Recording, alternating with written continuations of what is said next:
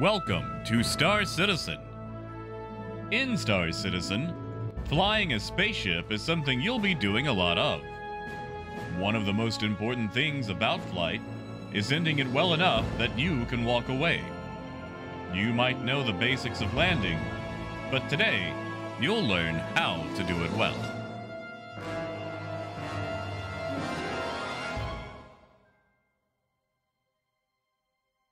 Welcome to How to Land. In this short but effective tutorial, I'll show you how to land, how to do it smoothly, and maybe how to look cool while doing it as well. You're most likely used to awkwardly thrusting downward until bumping into the landing pad, and you might find that your movement stops as soon as you release thrust. Let's change that. First, you'll need to be made aware of Decoupled Mode. Decoupled Mode allows you to achieve more realistic spaceflight and better maneuvering in combat. But today, we're just going to use it to land. If you're using default keybinds, Decoupled Mode Toggle will be the combined keys of left Alt and C. For ease of use, I would suggest moving this keybind to a single key for quicker access, but the choice is yours. If you wish to change the default key, the keybind can be found under Flight, Movement, and Keybindings. Now, let's talk about the differences between the two modes. With our vector indicator enabled, we can see that the ship automatically compensates with thrusters to maintain a forward movement, no matter which way we go.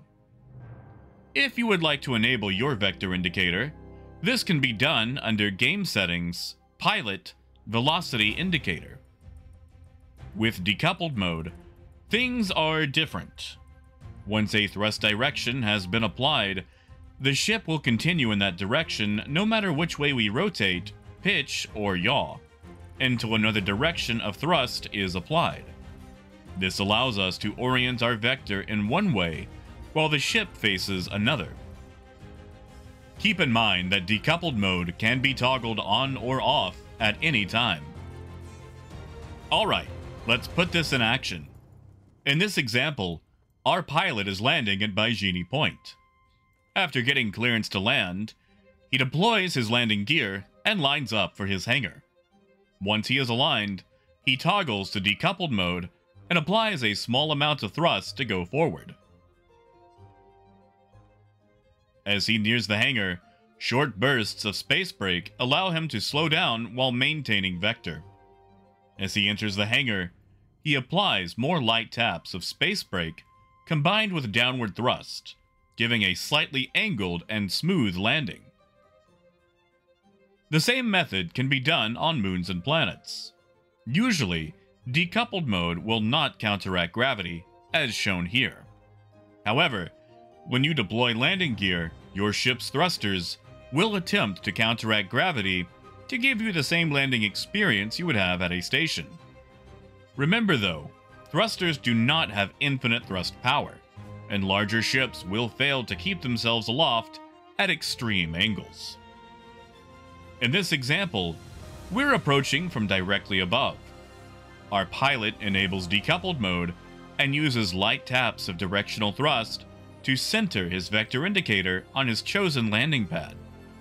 Once this is done, he rights the ship near a 0-degree angle using the ship's attitude indicator, while also applying space brake to control his descent.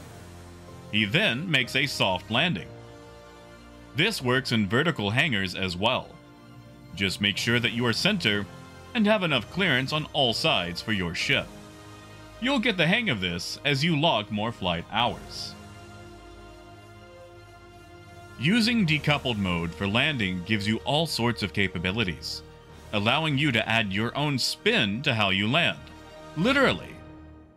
Combined with practice and getting a feel for your ship will make you a master of landing, and allow you to wow your friends and random passerby at various spaceports. Thanks for watching, and happy landings.